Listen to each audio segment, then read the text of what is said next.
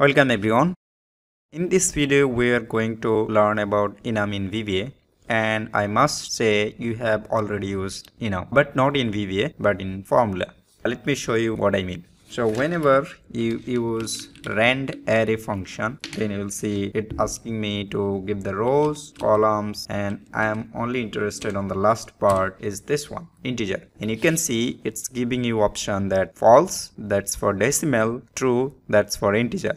So it is giving you two options right now, right? And if I just say okay, false or true, then it will pick the true value. Instead of whole description, it's just picking the true value, right? So that's an enum. Let me give you another example. So if I use pivot by, see, yeah, and look at this one, this function, and you can see that it has a list of function values, and if I pick any one of them, it's picking that particular item, like this count A, right? And you can see there is another one, 0, 1, 2, 3, right? So if I use this, then it's picking 1. But if you look at the description, 1 yes but don't show, okay, 2 no but generate. Okay, so ideally enum is like this, that instead of putting the value, right, if you use like this 1, then it's putting 1 instead of that description, right? But if you look at this one, then it's putting the text, right, like count or sum or anything else. So whenever you have a certain group of item and you want to give user an option to choose any one of them, then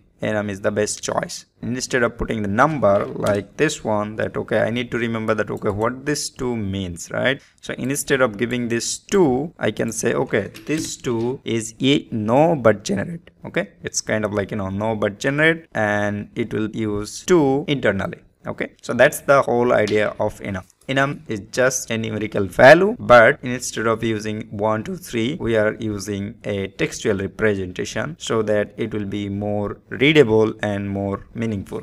And in this video, I'm not going to show you from scratch. I'm just going to show some demo. So let's go into the code. So I have a text utilities, and here I have all the enums. Okay, I have right now 3 enums, and you can see whenever you have a group of things like choice, you can use enum. So you can see from start, from end, from both, right? So these are the choice, relative position, right? So if I say okay, text dot before delimiter, and let's say, and then you can see delimiter as a string, so let's say space, and then you can see index is, let's say, 1. And now you can see instead of putting 1 for from start, or -1 for from end, or 2 from both, we can pick the item from the list like this, and it's much more readable. This particular code is now much more readable than if I use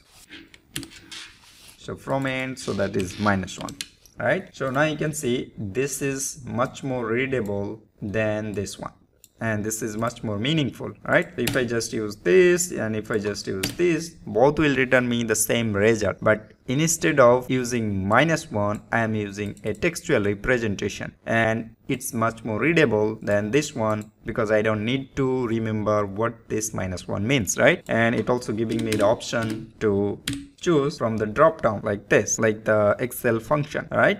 So you can say from start, so get this, right? So this is what an enum, okay? And it applies when you have a group of item or group of choice and you want to pick any one of them from the list, okay? And the syntax is like this. You can create a public enum or you can create a private enum. So you need to specify this keyword, that access modifier, that public or private, then enum keyword, and then give the enum names. Okay, so for me this is relative position, so right now I'm picking this like this, from end or from start, or I could just say relative position dot from, like this, right, from start. I could say that as well. So you can use that name, or you can just ignore that and just use this one, from start and from end. One more thing, that if you look at my naming convention, that I'm using uppercase and underscore, and that is because these are kind of constant. Okay, so I am applying the same rules, same naming convention that I use for constant. Okay, so it's much more easier to look at this like this instead of from start, this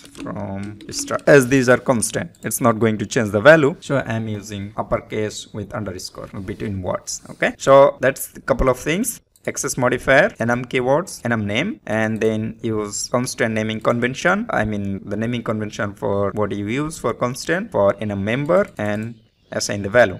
And you can see like comparer, I have ignore case, consider case, occurrence, all, last, and first. Okay, and I am using this enum as a parameter in couple of function like the search direction as relative position, start delimiter search direction, and delimiter search direction. And I have more example of using this one, like if I just search this, then you can see comparison type as comparer equals to consider case. Also, you can use the default value from any enum member. As I said earlier, this is kind of constant. Okay, so you can use their value as well when you specify a optional parameter, and you can specify the default value for that particular optional parameter. Okay, so that's the enum. I want to point out a little bit more about this one, that you can ignore the value as well. Like you can just specify that from start, from end, from both, without using this equals to 1, equals to -1, or equals to 2. Okay, it's not mandatory. But if you don't use, then initially it will use like let me show you that. I'll just copy this one and create a comparer 2. Okay, get rid of this and get rid of this. Okay, now I can say, okay, now it's little bit confusing, right? Ignore case, you can see I have ignored case twice, ambiguous name detected, right? So that's why you can specify that, okay, I need the ignore case from this. Like this one is also causing the problem because I haven't specified that one.